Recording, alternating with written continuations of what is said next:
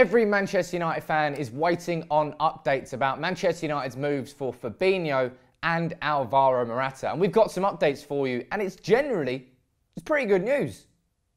Now, French journalist Mohamed Bouhafsi, he works for RMC TV in France. He's saying that Man United are still in discussions for Fabinho and that he remains a priority of Jose Mourinho. After all the Nemanja Matic stories happened this week, everybody is suggesting that Mourinho pursuing Matic means that we are now not going to move for Fabinho. But that is not the case. And I said it straight away that Man United, there is every chance that we can sign both of them. And I hope that is still going to be the case. But who is Mohamed Bouhafsi? In the transfer world, you have to know what sources to trust and who is considered reliable. Now, Mohamed Bouhafsi, just like Gianluca Di Marzio, when it comes to Italian transfers, Bouhafsi is the bollocks. When it comes to French players, he gets it right. Back in the times when Manchester United signed Anthony Martial, it was Bouhafsi who broke the story first. This summer, he was been on point the whole way through with the Bernardo Silva story. And he followed the Paul Pogba story the whole way through correctly as well. So we have no reason not to consider him a reliable source. And that is why we bring you updates from him. And we always question where there's other sources and tell you who is reliable. So I hope this sort of gives you a bit of insight into who to trust and who not to trust. But Man United is still in discussions for Fabinho. As far as the price for Fabinho goes, we're looking in the region of 40 to 45 million euros, which is absolutely nothing when you consider that we might be paying 40 million pounds for 28, 29-year-old Nemanja Matic. What's been the delay about this transfer? Not too sure, but when you think that we've got Alvaro Morata going on, that's complicated. Got some updates on him too next. And we've also got Nemanja Matic. We've obviously got Lindelof over the line. And the Ivan Perisic transfer is really dragging out as well. You can understand that Man United are sort of crawling through the mud at the moment because the transfer window is not even opened. I expect there to be a lot of movement this week. I really think that we could have one or two more confirmed signings by the end of this week. Potentially Matic and potentially Morata. I hope those two get pushed over the line, and Fabinho too. But as I said, as soon as the Matic stories came out, there is no reason that we cannot sign Matic and Fabinho. And as Bouhafsi says, not only are we still in discussions for Fabinho, he remains a priority for Mourinho, and that should be cracking news for everybody.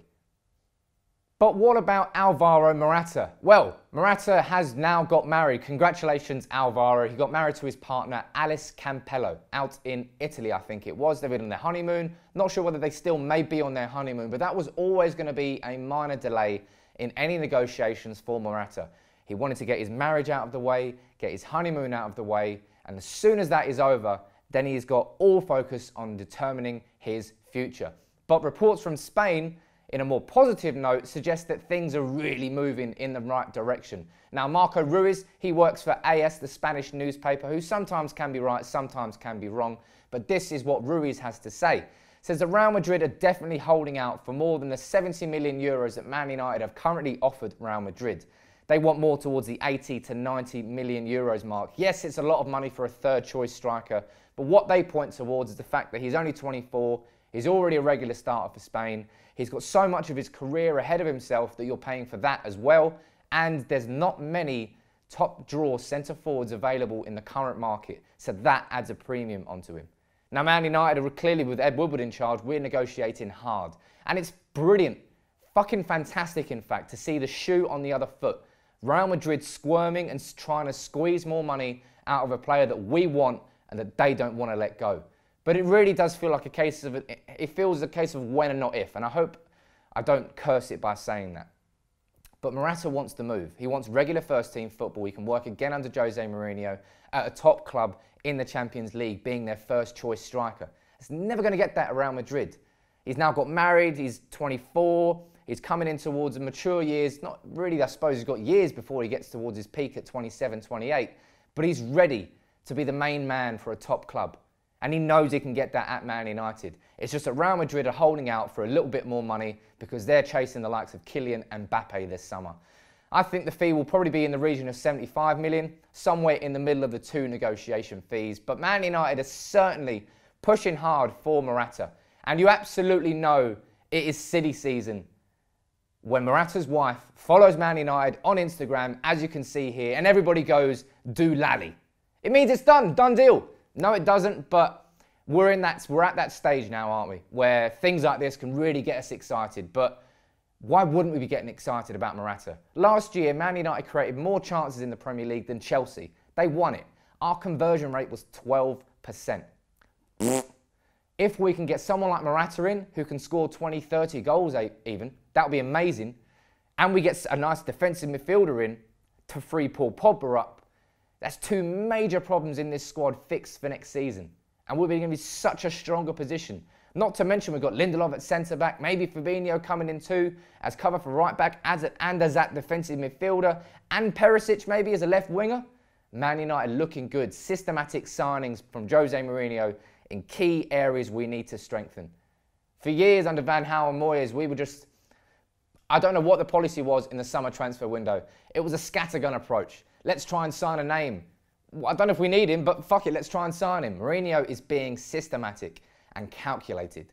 He got his 4 signings he wanted last year. He's already got Lindelof this year. We're pushing and closing in on Morata. The same goes for Fabinho and Matic.